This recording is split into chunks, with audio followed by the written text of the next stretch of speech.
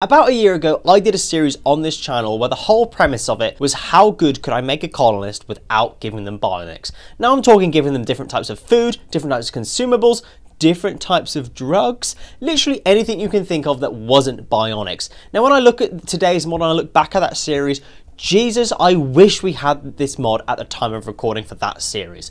Introducing the Maru Demon Root mod. When I first saw this mod on the Steam Workshop page, I kind of looked at the description of it and thought, oh, this could be interesting to check out. And the more I looked into things and the way I saw this work in game, I was genuinely so impressed at how this all turned out, and I couldn't understand why it's so unappreciated on the Steam Workshop page. So let's get into things and start with the content. So let's start by looking at the content of the Steam Workshop page. What is there and what do we see? So we start off with the thumbnail here, really eye-catching, I really do appreciate this. Then getting into the bulk of things, there's not much here. We have some words and phrases and that is about it. However, when you do read what has been provided here, it shows you that this is a very unique item that's been added and something we haven't necessarily seen before. And I think the mod creator could really play off that for the Steam Workshop page here. Show some pictures of what the stat bonuses are, show some pictures of what actually is added by this mod and go into a little bit more detail about maybe the lore behind it, things like that. I think the advertisement in the Steam Workshop page here is really lacking and we could definitely see an improvement. So what does the content look like in game? This mod has 3 brand new items here. We have a brand new demon root plant,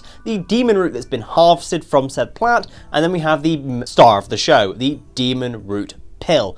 Only these 3 items and the demon root pill is created at the drug lab. So seeing as there's only 3 items added by this mod, let's go through each individual item and go through what they actually do. So let's start with the demon root plant. Now the demon root plant is extremely unique. It's unique in the fact that it can only be grown in darkness and you have to have a minimum skill requirement of 10.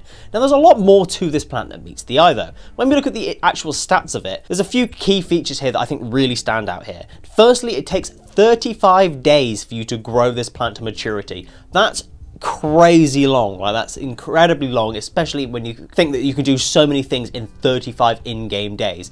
Next, what's really interesting is that when we do actually come to harvest one of these plants, we only get given 1 in return. That is it. We're only given 1 singular demon root back after all this time nurturing it and caring for it. That is all. So we're going to have a very large space in order to grow this, and then we're not going to actually get very much back. Now, despite how much time and effort we're going to put into this, it's only worth a few silver. It's not even worth your time particularly, unless you're going after the 1 drug that we're after here. So after those 35 days, we've harvested our 1 demon root. What do we do next? Well, we have the demon root as an actual item that we can now consume. The demon root itself doesn't really do much. Well, the most interesting fact about this is not just the huge negative in beauty for when it's out and about, it's also that, according to the description, when it's consumed, it will immediately kill you. Now, me being an inquisitive young lad, I wanted to test this out. So I grabbed my colonists called Crimson here and got them to chow down on this tasty root. And funnily enough, they're dead. Very quickly, in fact. And when I look into the actual health tab here and look at what the damage is and see if there's any extra health things going on here, look at the pain. Holy moly, that's a big number. So let's hypothesize that I didn't accidentally make my colonist eat demon root and immediately die to pain, right? Let's look at the actual pill after it's been made and it's been processed from the demon root and look at the individual bonuses and stats that we can actually gain from it. So looking at it as a drug, this is theoretically classed as a medical drug. Very interesting because it doesn't really provide much medical bonuses here. It also has a high gain per dosage of 100%, so once you immediately take one of these, you will be high as a kite almost immediately. The high fall rate is 300% per day. Now this is very important and we need to keep that in mind for the rest of this review because it's very, very important. And the safe dose interval is never safe. Once you take this drug, there is no going back. Then moving on to the effects of what this drug does, which is the main star of the show here. We have a melee damage factor of plus 500%, a blood filtration plus factor of 270%, blood pumping plus 1000%, consciousness plus 210%, digestion plus 220%, moving plus 205%, and sight plus 215%, and pain is reduced to 0%. The buffs here are, I've never seen buffs this high before. This is so absurdly large. How can this be balanced? How can this fit in? How could I even remotely think about adding this to my playthrough? Well, we'll get into this. Once we have our colonists take it here, they immediately go berserk. There is no stopping them. As soon as you take this drug, your colonists will go to berserk and they will just kill everything. There is no stopping them. They will be berserk until the drug wears out, and once the drug wears out, they're dead. is no turning back once you've taken this pill. It's like Luciferium, but even better or worse. Depends what you think. So how do we access this amazing drug? Well, basically all we have to do is make it at a drug lab, and then how are we going to get that in terms of research? The only research here is going to be drug production to get the drug lab, and then we have to then research the actual demon root as well in order to grow it and then turn it into the drug itself. Very fair, very balanced, makes perfect sense. Good. So that's going to be it for the content section here, and I think what we've got here is a very special mod. What's been provided here is such a unique concept and totally plays on us as the players. So many bionics mods and drugs mods out there just kind of buff our colonists. There's not really much downside here. They're kind of balanced, they're kind of overpowered, and we kind of shrug our shoulders and think, well, we've still got our colonist.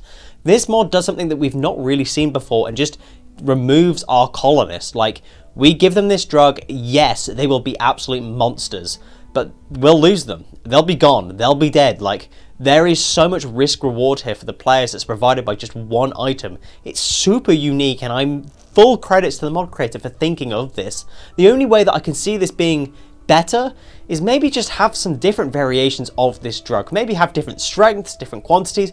Maybe have an even higher strength dose of this drug that we can refine even further, but last like 30 seconds or something like that. Or maybe we have like a Psychite T equivalent and then make it like super addictive, and we have to farm loads and loads of this demon root, and then it just totally takes over your economy and your colony as well. I think what content we've got here is super good, like stupidly good. In fact, I'm super impressed with this, but we need a little bit more here to have a more comprehensive experience and just to really deepen what we've already got. So for content here, super impressed with what we've got. Super impressed. Like, I can't get that across enough. But we need more. I want more, we need more, we deserve more of something that's super unique in this way. So I'm going to be giving the content here a 7 out of 10. So next, let's move on and look at the quality of the items added by this mod. Now, for a mod that's only adding 3 items, I have very high expectations here. I'm expecting a lot of love and care to be put in here. I'm expecting this to fit in very well with vanilla Rimworlds, just being slightly better so I know it's modded. Zooming in, and things are looking a bit fuzzy. Things are looking a little bit, I'm questioning the quality here. When I was recording this, I kind of thought, oh, there's no way that this is going to be worse than vanilla, right? I think that's kind of the standard, right?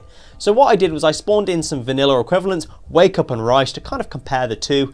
And to my surprise, the vanilla textures were actually better than that's what's been added by this mod. I don't know if maybe the designer here has potentially done this in the wrong format here, and maybe there's something that's gone wrong there, but these don't look very good. I'm not very impressed with them, and I think for something that does so much and is so unique, this could be such a great opportunity to have something really unique and really interesting here that just shows off what this mod can do. I'm let down by the quality of what we're seeing here, and I really want to see more here. But it's not all doom and gloom. What I really like to look at is all the individual items to see if there's vivid descriptions and something unique in every single one of them. I was very glad to see that all the items that have been added by this mod have got individual descriptions, and they explain how things work, which is always really nice. So for quality here, as you can tell, it's not the best. It really just lacks in terms of what I'm looking at, and for it to be worse than vanilla, oh, it hurts because of how much I like this mod and I love the concepts behind it. It just doesn't feel like we've had enough care and attention put into the way things look, which I think is very important. So for quality here, they're all right designs, but the quality is, ooh, I'm going to be giving this a 4 out of 10 here. So next, let's move on and look at the balancing of the item that's been added by this mod. Now, you're probably thinking, how on earth could an item that literally allows colonists to go on killing sprees and one-hit kill people be balanced? Well, I was thinking the same, honestly. So what I wanted to do was do things in a certain order. What I wanted to look at first, before looking at how powerful things were, is I wanted to look at how easy it was to access everything. I want to look at how much time we're going to be spending and investing into getting access to this drug before looking at the combat potential. So the first thing we're going to look at is the beginning of the process here, and is looking at how easy it is to access Demon Root and how long it's going to take to get it, and what I think of the balancing going from there. Now, personally, before we even get into this, the Demon Root is perfectly balanced. The Demon Root, in terms of the amount of time it takes, which is 35 days to access the end product, and once we harvest the end product, we only get 1. So there is an extremely good ratio where, in terms of each plant, we get 1 in return, a 1-to-1 ratio. Very nice. 35 days as well means that we go through blight, we could go through various temperatures, we could go through all the motions to get this. And the most of the time, we're actually going to probably have hydroponics to grow this because of all the varying factors in the Rimworld economy and the Rimworld world itself. And on top of that, it has a minimum skill requirement of 10 to grow. Therefore, we have to have a good, solid colony to back this up, to plant things around it. We've got to actually invest time into training our planters to make sure that they can maintain this, grow it, and look after it at every single stage. The time investment of the player here to balance out what we're going to be getting as an end product is huge. So the first stage of the process is extremely balanced. It makes perfect sense. Let's move on to the second process, the actual making of said pill. Now the recipe for making the demon pill is 11 demon root, 5 gold and 5 nutriamine. So 11 demon root will require you to have 11 tiles of your gardens and your planting areas to just grow demon root. Once again, balanced. The 5 gold I think is a nice touch here. I don't think it's too much, I don't think it's too little. It kind of seems a bit weird to have this as a crafting item, but I guess it makes sense as well. And then the 5 nutriamine. Now obviously in base game vanilla Rimworld, we cannot craft nutriamine, we have to go out and trade for it and do all those good things, which is kind of a balance point as well. But I still think this is a little bit on the cheap side personally. I don't know why we've got this sort of industrial pill that we're taking. It doesn't really require anything that's kind of drug based. You could arguably say that this should have a prerequisite of wake up, go juice, luciferium. Add some extra drugs into mix. This is surely the ultimate drug that we're taking, right? And we're never going to take this again. Why not make this be a mixture of all the different drugs? Add a little bit more of a time in order to process this so you know what you're getting into and you're really going to commit yourself. It then just means that you can focus on possess component economy around this, trading more.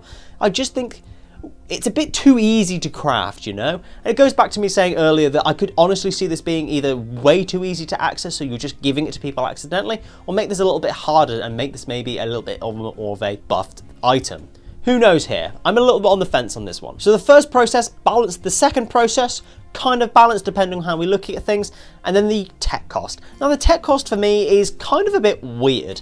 Now I do get why we have to have a drug lab as a prerequisite, and I do appreciate having its own individual tech tree. But for the first time ever, I'm kind of thinking this is a bit too much. This feels like a very tribal thing to access. This drug that you give, comes from root form and we give it to our people to go berserk and they have one final send off. It feels very tribal and ritualistic, and I don't necessarily think that it should be a industrial drug. I can potentially see the argument of having it locked behind all the other drugs that we have to research as a prerequisite, then having that as part of the recipe to make. I think that would be a really good idea if you wanted to make things feel a bit more industrial. But if we want things to feel a bit more tribal, a bit more raw, a bit more savage, maybe just have this as its own research as being accessed through tribal stuff. Same as with Devil's Strand, just have it as one of the very first researches you access and you can just make it. So I think in terms of research, it could go either way. And at the moment, I can't tell if this is a tribal drug or an industrial drug. It feels tribal, but looks industrial. I think the mod creator just needs to pick a direction and really invest themselves into it to balance it in terms of research. So far, the balancing seems really good. A couple of hiccups here and there, depending on what your opinion is, but so far, really, really good. So let's get into the actual drug itself and let's give it to a colonist here. Here I have a colonist that I've locked inside a few layers of uranium wool, and what we're going to do is test how long it lasts when we have a colonist take it. How long are they going to be in a berserk mode going absolutely wild, and how long are they going to be a risk to our colony? So I'm probably going to put a timer somewhere on the screen and speed things up, and we're going to look at how long it lasts.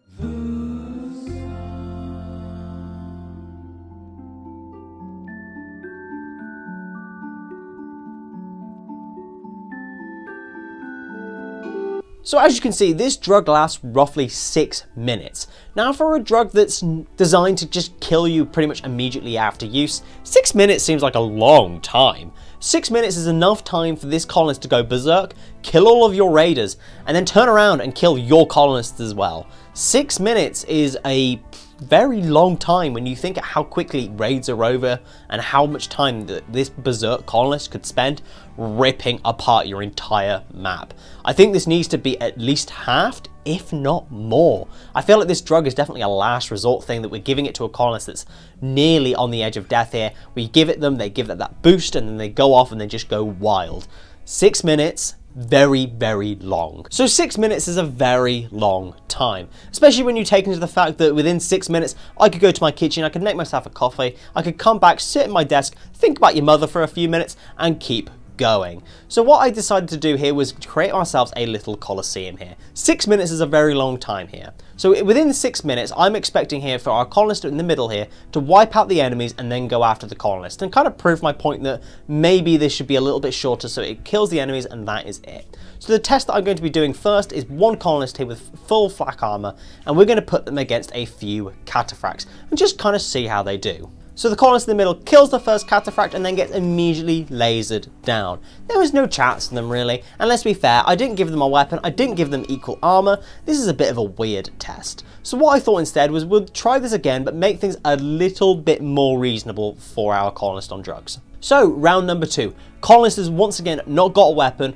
takes the drug, and they've been put against 8 tribal warriors. The assumption here is that because they've not got any armor and they are just melee fighters as well, our person in the middle should do a lot better. And you know what? I'm right. Our colonist does a hell of a lot better here, killing 4 of them, taking the head off one of them before going down and then causing the tribals to then want to run away.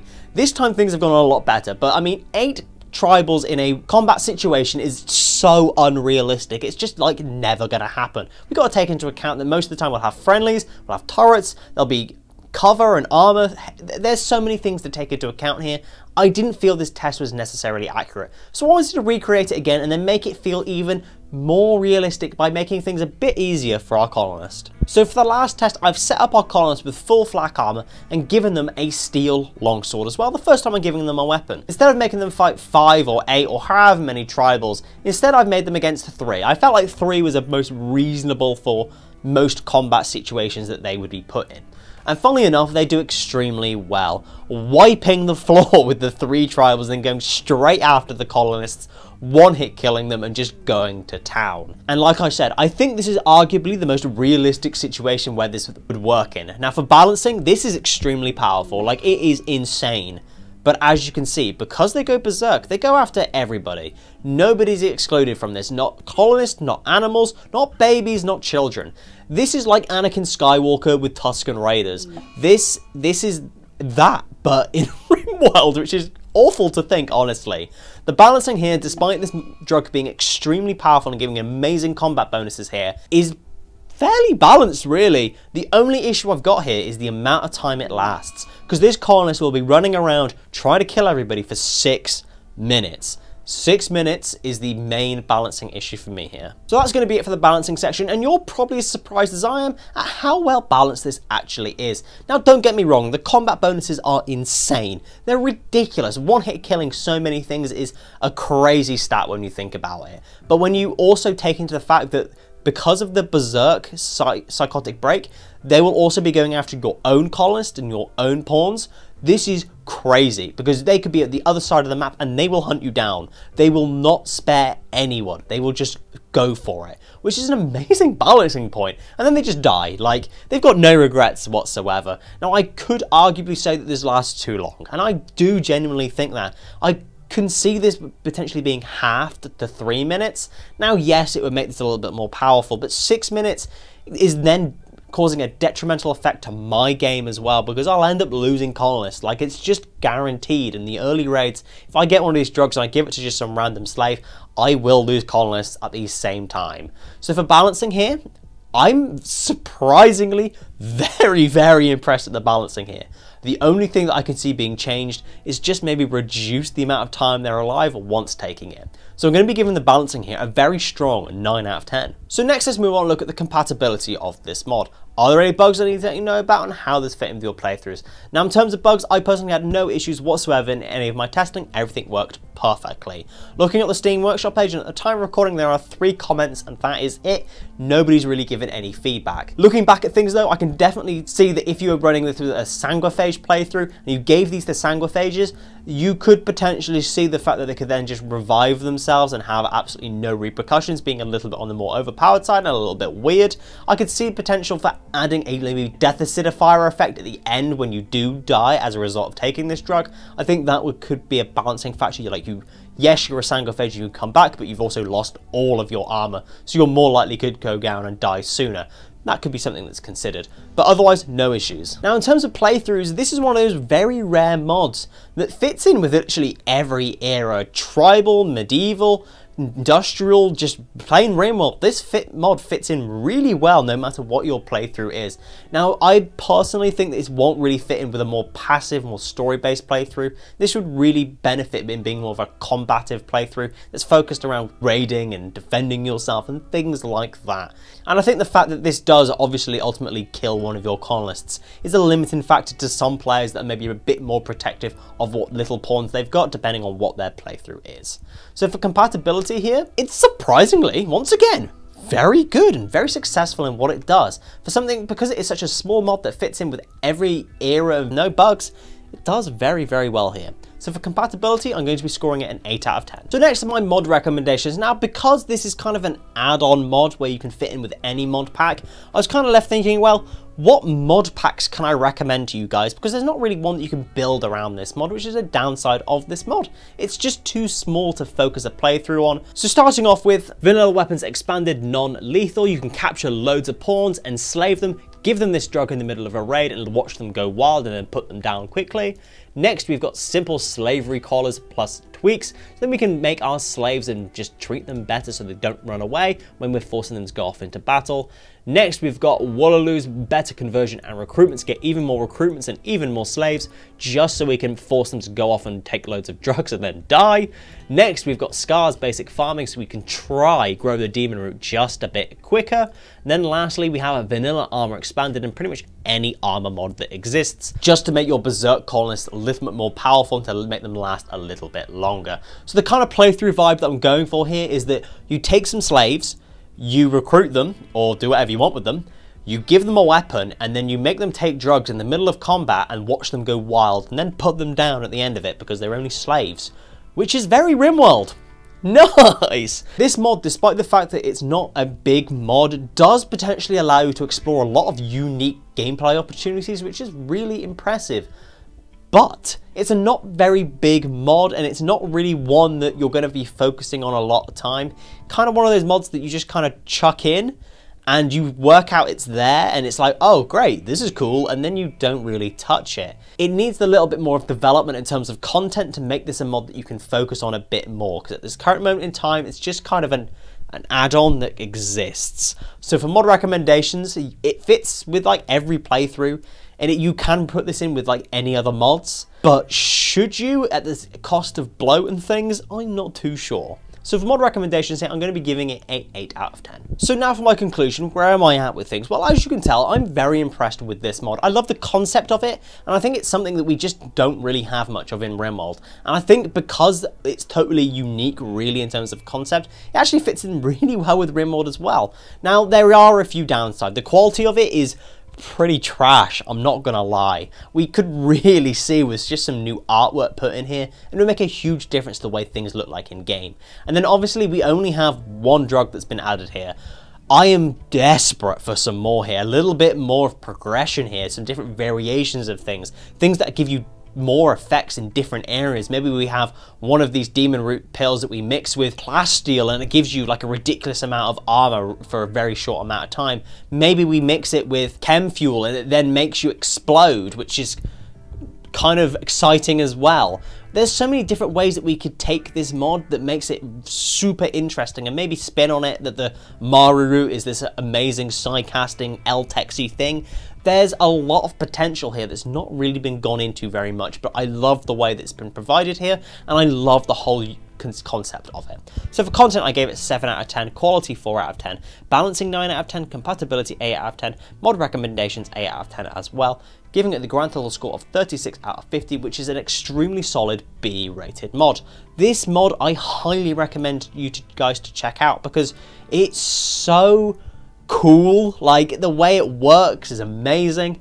It's a very interesting mod to just chuck in anywhere and just kind of see what happens. I'll be very interesting to know here, and I'm kind of talking to the developer here, do raiders spawn in with this drug potentially? Is this something that we could get the Wasters faction spawning in with and then have them take at the beginning? Because that would be a really cool thing. That, that would be so funny. Please let me know, Mr. Developer, if that is a thing. If you have enjoyed today's video and don't necessarily listen to all of my opinions, check this mod out for yourself and generate your own opinions. Consider liking, subscribing, and make sure you tell your mum about me. See you next time. Thank you.